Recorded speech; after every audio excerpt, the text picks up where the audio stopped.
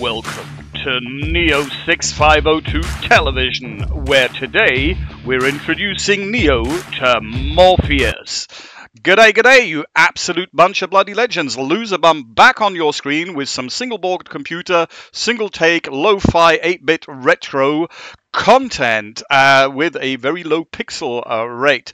And we're back on the Neo6502, the neglected Olimex single-board computer. I do need to do more content on this over time. Anyway, we're back. Neo6502.com. It's got its own website. It's almost a real product. So this is independent from Olimex. This is done by Paul Robson's, who we will learn about more today. So Robson is the person, Paul Scott Robson is the gentleman who is writing the Neo6502 firmware, i.e. the Morpheus operating system. And under the show rather than tell, well, I'll just explain very quickly how you get this on your own Neo. So first, from the hardware, it's exactly the same as in my previous video, the one about let's play all the games on Apple II, because what you're going to need is a Neo, obviously. You need a USB hub. Old crappy 2.0 is fine. You need a USB keyboard, and you need a USB key, right, or a USB stick, right? And you need the hub because you want to plug two USB devices into the Neo. So plug all of that in there together. On the Neo itself, what you want to install, by the way, hey, 59 releases, right? This thing is being released at an unbelievable rate, like constant incremental improvement. So well done to Paul and the team there. So, yep, you go to releases, you grab the Neo6502.zip, wait that up, and then let's open that. And from there, it's got all the files, it's got the make files, it's got the source, you only need this one here, firmware_USB UF2. That is what you are going to flash on the device using your USB to USB cable. Again, watch my previous Neo video. It's all described. Basically, the UF2 file drives the RP2040 microcontroller and defines the hardware, memory, and operating system. So that's all you need. And USB is just because it's the version which then uses that USB stick plugged into the USB hub as mass storage. On your USB key, I just dumped the entire examples folder on my, the basic part. I just dumped all of these basic files. You can select the ones that you actually want onto there, right? So that's it. UF2 onto the Neo, BAS files or basic files onto the USB stick, and then Bob is your uncle. So with that, let's go over to Divide. And by the way, I want to emphasize here how fast this thing boots, right? So I'm going to click 2, 3. It's less than 3 seconds. It comes on and live. This is why we like these old 8-bit single-board computing. I'm going to adjust the camera a bit. Still to this day, the HDMI bitbanged output doesn't go well with my video capture device, which is why we're doing this rather fetching, pointing the camera at the screen. I will say that the colors aren't showing up very well on here. So that is a very, very nice red. That's very much magenta, very nice 16-color kind of stuff here. And yeah, it's the Morpheus firmware. It's kind of the, Morpheus in the Matrix and Neo. It's the version which supports USB storage, and it has detected a USB key. And within less than 3 seconds, I'm dropped into Basic, where I can just run Basic. That's what we like about these. That's what computers used to be like. Switch on, start playing. So there we are. And I can cat. Cat is the directory command. There's all my files there. So let's go and have a look at a few of those. They're all going to be games. Spoiler alert. So let's start with Frogger Does Bass, right? So it's a Frogger game written. Did you notice a load speed on that? There's some other Olimex 8-bit computers which seem to load a bit more slowly than this. So again, yeah, pretty fast stuff here. And it's a very smooth Frogger. Keyboard is nice. Sound is not too bad. I believe sound is one of the weaknesses here. For some reason, every time I go into the left one, it also gives me a free frog in the middle. Not sure if that's a bug or a feature. I'll take a free frog in the middle. I can honestly say that back when I was a tiny little loser bum, I spent some of my pocket money on arcade machines where there were fewer pixels than this. Okay, the sound was a bit better, but wow, right? And it's all written in BASIC. You can just list there's all of the code. several hundred lines, but still, it's all there. So if you don't like it, go fix it. So well done. New CLS. Next one. Load. What else did we have? Oh. So started almost with this one. This is the great granddaddy of them all. This was a demo game, I believe, or a sort of game on the Apple II, which you could kind of type in. Asteroid, same thing. You're using the keyboard. Very fast, right? All of this is basic, right? The processor is doing the actual stuff. So again, smooth. Oh, look at that font up there for the score and everything. So anyway, we got breakout. What else do we have here? Load invaders.baz. Run. Now we got Space Invader. Fire key is L, by the way. Not sure why that is. I have read, but I couldn't test because I don't have one. Stop the beeping. That this now even supports USB controllers up to 3, like those USB gamepads. We'll try that one day. Don't know if it works with these games, but again, pretty impressive. It's a fully functional Space Invaders game. Oh, it's interesting that CLS does not clear the sprites. At least not all of that. Not the last set of sprites. What was the last game I want to show? Load Galaxians. La pièce de résistance. Galaxians.baz. Run. And there we go. It's a Galaxians, right? L again is the fire key.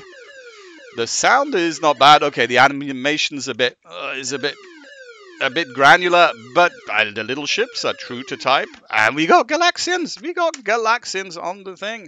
New CLS. So, wow, right? On a thing that costs, remember, this costs 30 smackers, right? And it just works. USB, none of this mucking around with PS2 keyboards, no whatnot. Flash the UF2, put the stuff on the USB stick. Impressive. Last couple of things I want to show. Load nunchuck.baz. Right, and I will do a run on that, and I will show, conveniently, we actually have a camera on the screen. I possess a nunchuck controller from Olimex, which comes with a little adapter which plugs into the UEXT, Universal External Controller, and it's got the little stick. If you rotate that, see, top left there, it's showing. It does the buttons, they change color, both of them, the triggers. But what I didn't realize when I bought this, I just threw this for another, it's like 5-6 credits or something. I just threw it in my order just to get the free shipping. This has actually got 3D accelerometers like a Wiimote. I don't know what we could do with it, but I'm pretty sure we can do things with it. So yeah, we have all of those things. So yay nunchuck, right? And again, every single game you will notice didn't lock up the operating system or anything like that. You press escape, you're back in basic, new CLS, and you're done. Again, I know some other 8-bit computers, some of which are manufactured by Olimex, which behave slightly differently when you start pushing the hardware, and then you have to reset, which, like we said, doesn't matter because your reboot times are counted in low single-digit seconds. Last thing I'll show on the device right now is a small program called Nun, which is simply me on the device editing that nunchuck program just to I'll run it. Hang on, it's the same program that we just had, but it only does the joystick and the fire button, and it throws the values out. So those are the X and Y values there on which you see scrolling on the left hand side. So, what does that mean? That if we look at this code here, it's, I guess, initializing the I/O. I think that's even reading the accelerometer, so we could probably take that out. And then it's just looping through, reading the thumb control and printing those circles for it, reading the files done, printing a rectangle. So remove the rectangle, remove the prints, remove the ellipses, and you're just reading X and Y. And if we look at, let's say, our Galaxians program, right? I think that was the last one I had. List. Actually, no, I can't see it here because I don't yet know how to stop the scrolling. So we'll go back to the actual screen over here. And if we now go into the Galaxians basic, by the way, I'll explain something here on the left. Galaxian, you'll find the actual human readable text here, which you can edit as a BSC file on the GitHub. And then somewhere there's a Python script which you run, which take this BSC and turns it into the tokenized BAS, a numbered BAS file, which the Neo understands. So you can edit it locally and on your PC, and then tokenize it and put that on your USB stick. So looking at the Galaxian's BSC, if I just go to, is it draw game move ship, right? I don't know exactly how it's working ish, right? But you know, somewhere here is X and Y and fire. And so you could take that code, because it's all basic, no mucking about in assembler or C. You understand what X and Y is here, grab the code from that other nunchuck program, and hey presto, nunchuck powered Galaxians. Actually, I do want to show one last thing. Let me just pop over back to the thing. Let's see, sorry, camera shifted a bit. See this, new load. Neo. Oh, is it 502.baz? Is that what it is? Nope, that's not it. Hang on, I have to check what the file name was. Bear with me 1 second.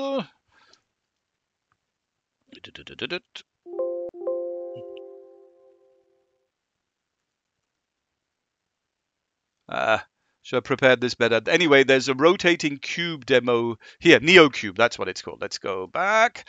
Load NeoCube.baz.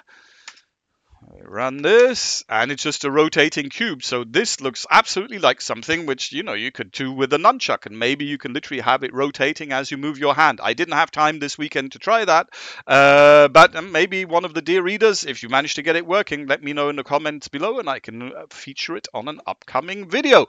Woof! Wow, that was impressive, huh? Not bad for a little computer with an 8-bit 6502 processor in the middle.